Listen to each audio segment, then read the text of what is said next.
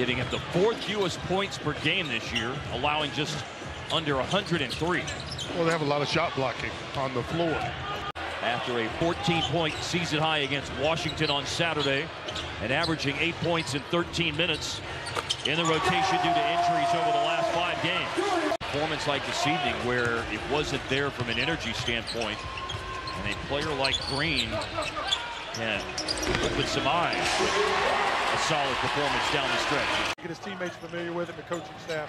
Great effort by Jared Allen. Marjanovic shot puts one over Ed Davis. Has some good games against Dallas in the past. Has always been a thorn in the Mavericks side when it comes to offensive rebounding. Yeah, certainly has.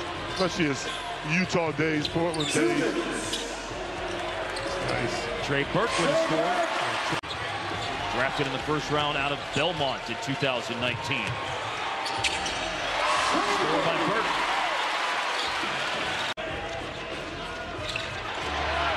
A 3 by Boban, which is what those left here wanted to see.